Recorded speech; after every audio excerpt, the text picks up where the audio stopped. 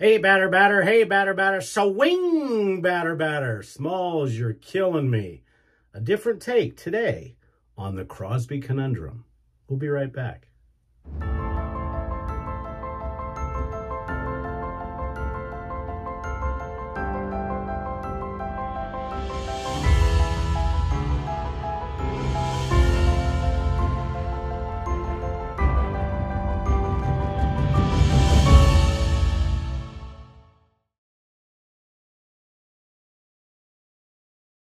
Hey everybody, well, it may have finally happened. We'll have to see what the Swami, Steve Crosby, thinks on, well, this is episode 2 of the Crosby Conundrum. And for those of you that don't know what that is, on Friday of every week, Stephen will give me a theme. And I'm supposed to put together a shave for that theme. And this one I think he may have stumped me on, but we'll see.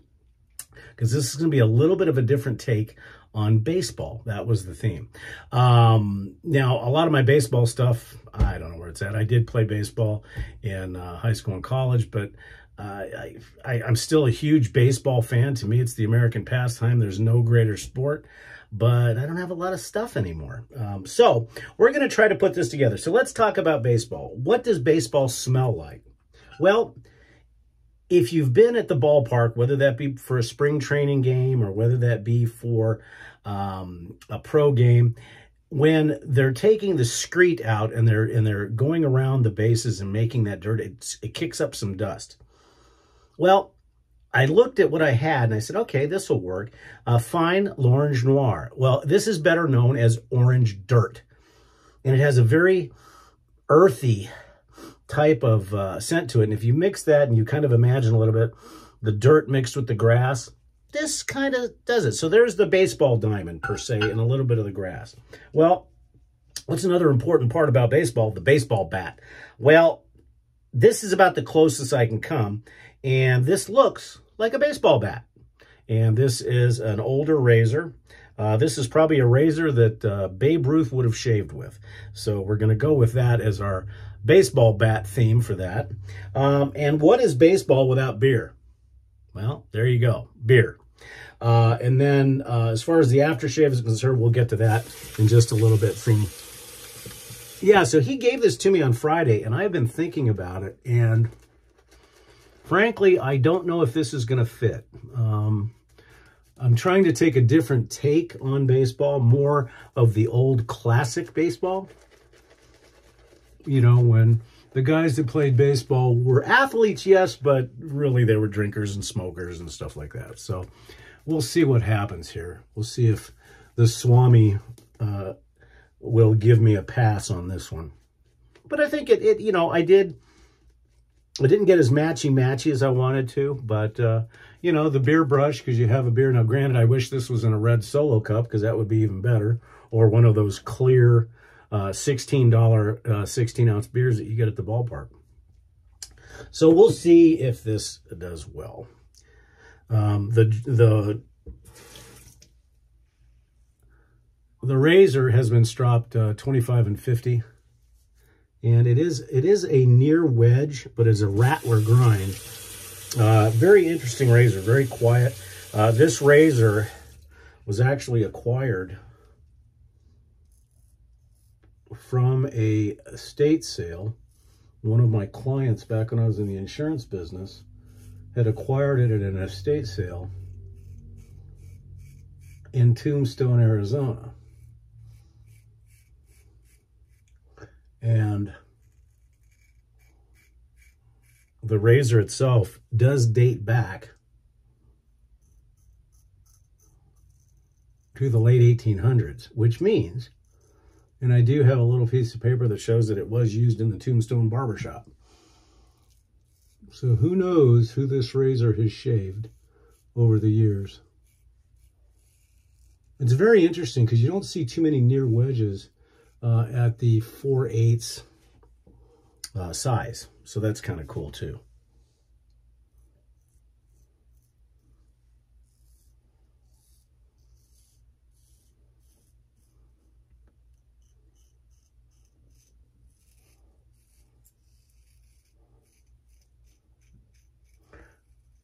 But the reason I chose it for today is because, as I said, the scales kind of look like a baseball bat.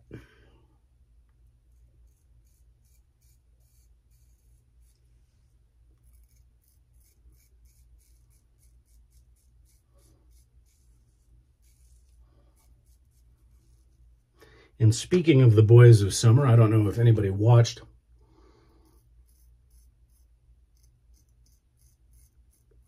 the New York Mets play the Phillies yesterday.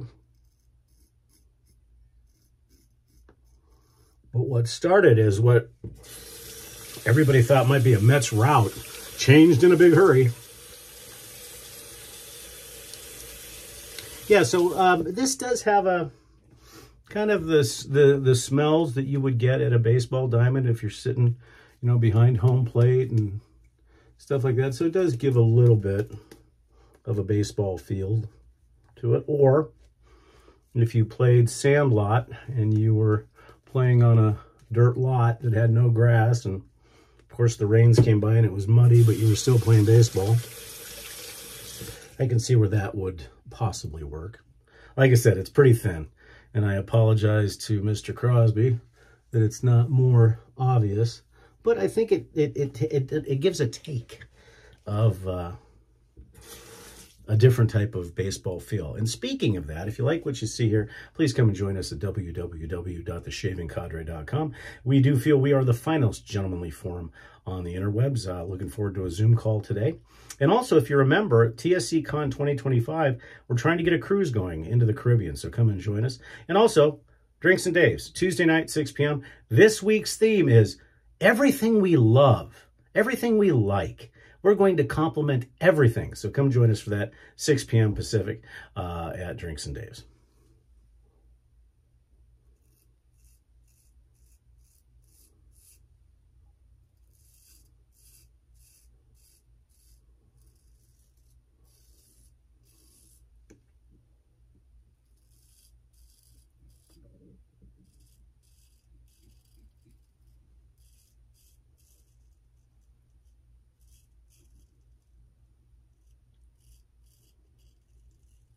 This is a really fun razor to use. It's just what's weird is, you know, obviously with full hollows, quarter hollows, full-bellied hollows, you really get that sound feedback. You don't get that with this. This one's very quiet overall. So it's a little bit different, but fun.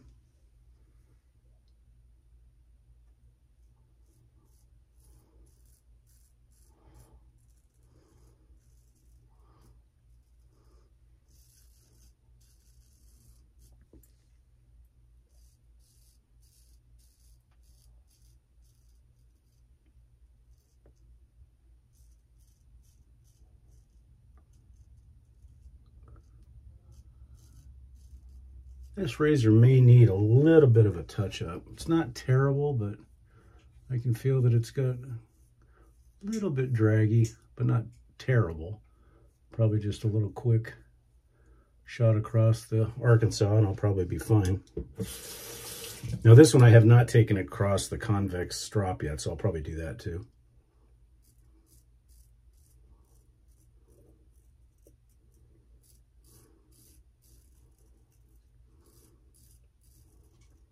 Because in my opinion, you know, going back into talking about honing styles,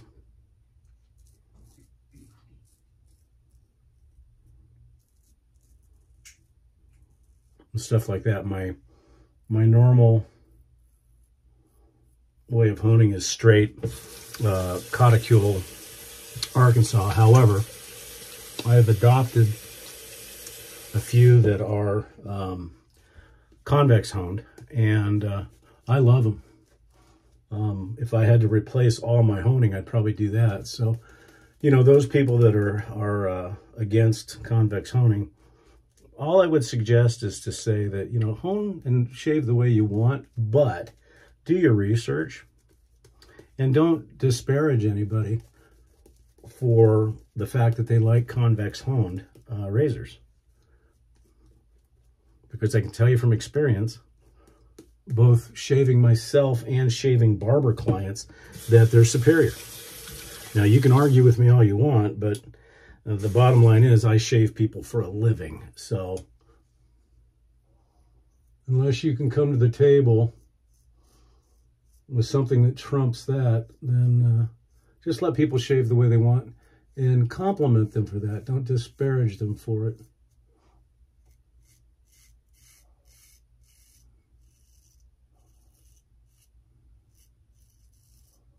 Because it's your shave.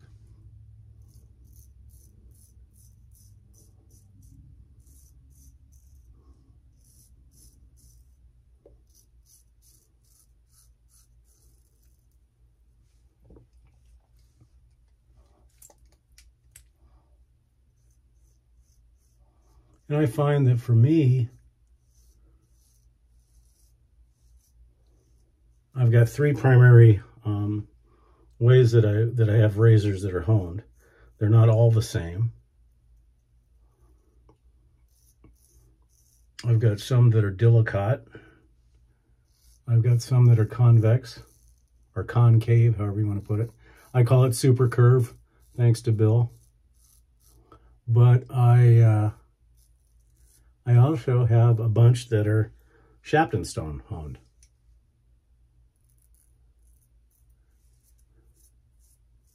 And although I like all of them, you know, I find that lately that the convex works for me.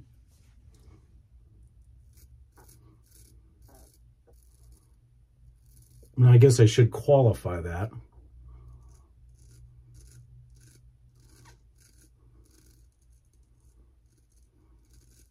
That I have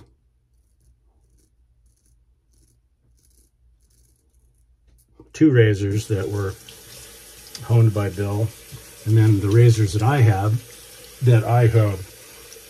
started using a convex bench strop. So they're not necessarily honed concave, but the strop does change the degree and the angle, so it does give it a little bit of a different shave. And I love it. Just a little bit of cleanup today.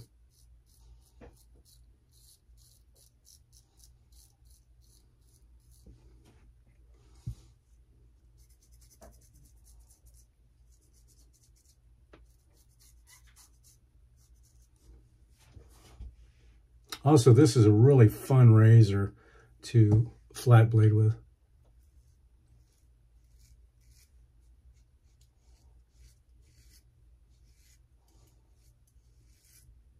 It's very easy to rotate through the axis with this.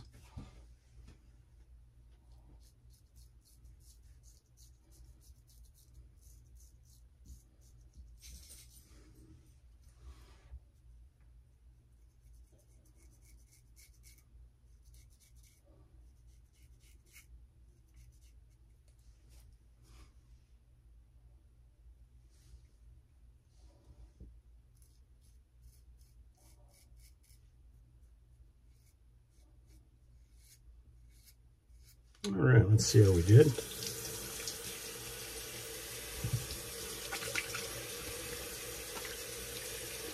Oh, very nice DSBBS shave. As smooth as a baseball. Okay, that was lame.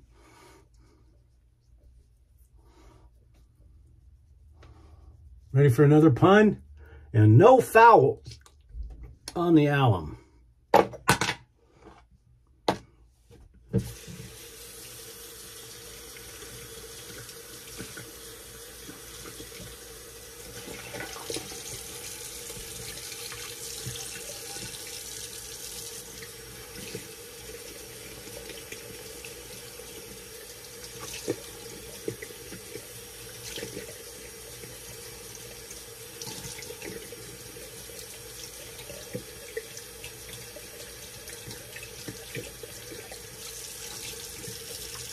So I guess you could argue when I was talking about beer for the baseball, this is Chisel and Hound. So let's say that you're in a skybox.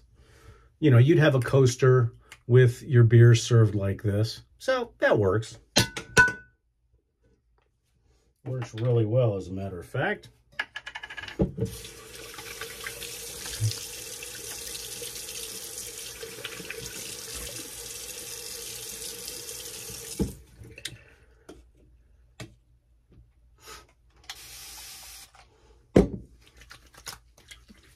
Today we'll be using cucumber and mint for our witch hazel because it's summery and spring-like, I guess. For the boys of summer, as they say. And we'll do a little bit more. Okay, so now we're going to kind of go retro for the aftershave because, you know, I needed to bring some green into it to kind of match the,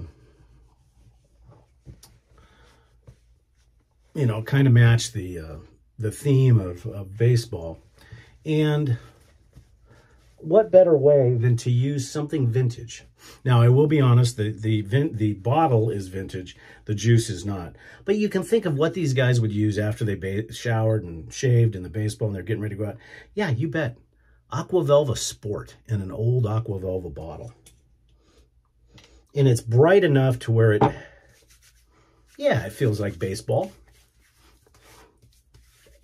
I know I'm grabbing for things right now. I realize it's pretty thin, but hey, you use what you got. But a nice little menthol hit, and it's got that green, not the ice blue Aquavelva, but the Aquavelva Sport has that athleticism to it, I guess. Okay, so for the talc today, now just pretend that this is a rosin bag. Let's talk about that. So the guys are putting rosin on, and rosin's going everywhere. So look, there's rosin. So we'll call this rosin. Okay, I may have overdone that just a bit, but you get the idea.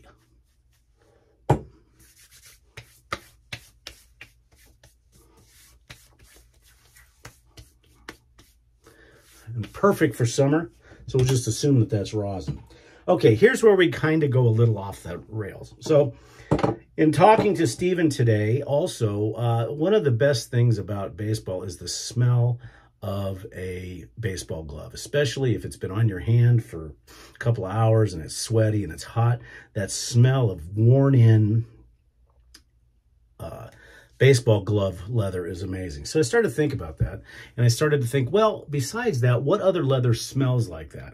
Well, a leather chair in a cigar lounge has that same, almost like a horsehide, almost like a saddle. You know, the saddle leather, the baseball glove leather, the cigar lounge leather is all about the same. And if you think about some of the older style baseball players, what did they do? They hung out in clubs, and they drank bourbon, and they drank scotch, and they drank beer, and they sat in these lounge chairs. And, you know, so we'll go with there. So what we decided to go with for our fragrance today is Replica Jazz Club. Meant to be the kind of the feeling of being inside of a jazz club with the leather chairs and everything else, and the booze. And I think that this really fits because it's got that smell of tobacco, it's got that smell of leather and everything else. And in the old days, these guys weren't athletes. They were guys that were good at baseball, that drank and smoked and everything else. So anyhow, that's my story, and I'm sticking to it. So thank you for joining us for episode 2 of the Crosby Conundrum, baseball. I hope I did it justice, and if not, I did it in a kind of a warped way. So we'll see you again soon, and next week, who knows what the Crosby Conundrum will bring us. I'm Barber Dave. This has been Barber Dave Shaves and Such. I hope everybody has a wonderful, blessed Sunday. Take care.